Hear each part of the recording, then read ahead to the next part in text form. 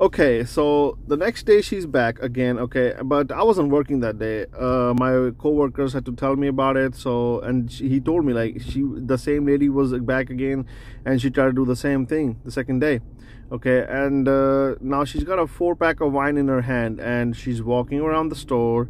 I don't know if she's trying to waste our time, or she's trying to distract us, or maybe like bore us, that maybe they'll stop watching me if I walk around too much, or if she's looking for some other things that she's gonna pick up and try and steal away. Okay, and now she's like back and forth.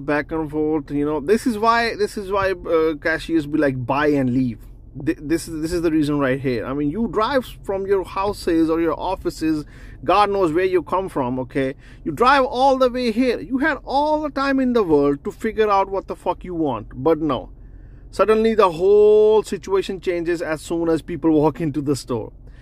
And now she goes to the restroom. She's gonna finish that 4-pack of wine in the restroom.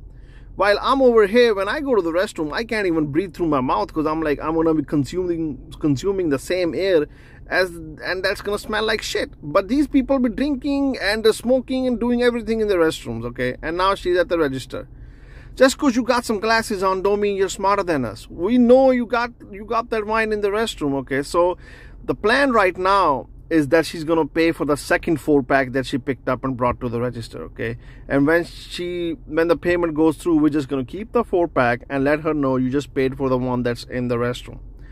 But the problem here was, I guess she's not getting paid enough, or just, I don't know what the problem is, but none of her cards went through.